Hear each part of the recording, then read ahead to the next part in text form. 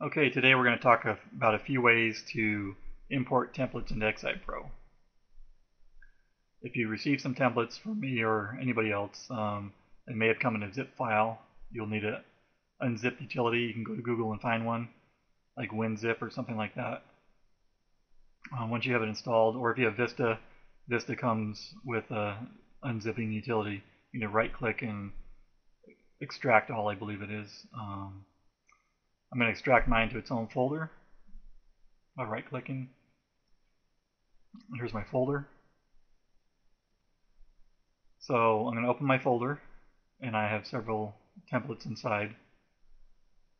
The first way I'll show you is just importing the XSE file. That's the XSitePro file that you can just import one file only. I'm going to double click. You can see here's an XSE file. These other four here are for putting the template into the template selector. And plus I'll show you a new way of doing that in version 2. So back to XSitePro. I'm going to add a project. Call it XTest. Here it is down here. Next I'll use the import button, one left click, and browse to my XSE file I want to import. Click open. Successfully imported. I'll double click on the template down here, and our template opens up. This is what it looks like.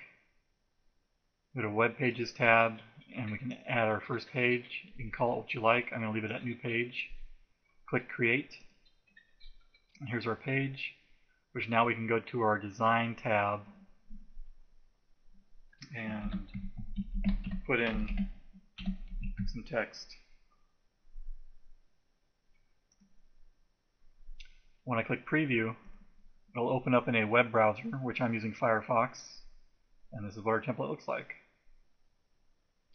And this section here will get longer as I fill in more content. So that's one way of importing a template. And now that we've imported this template, if we want to use it in the XSitePro template selector, so when you create a new website you want to have this template ready to be used as a new template, we can go to Tools, save this template.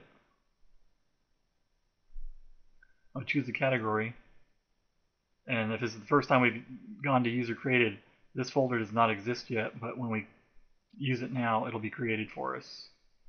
And I do not want to include the publishing details, and I do not want to include web pages. I just want the template by itself. I'll click on Create Template. Click OK. Now when I close this template out, and I go to Add a Website, this is now active, and I have that one template in here I can use. So that's one way to bring the templates into the website template selector under the user created section. Now I'll show you a different method to do the same thing.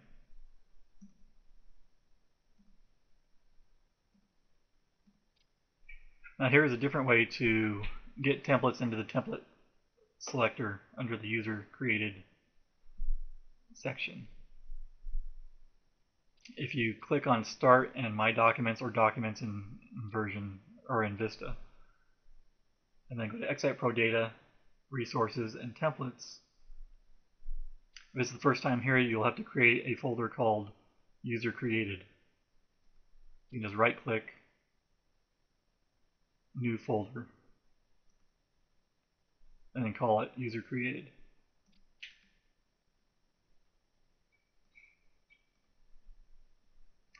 Since I already have mine here, I'm going to move this to the side.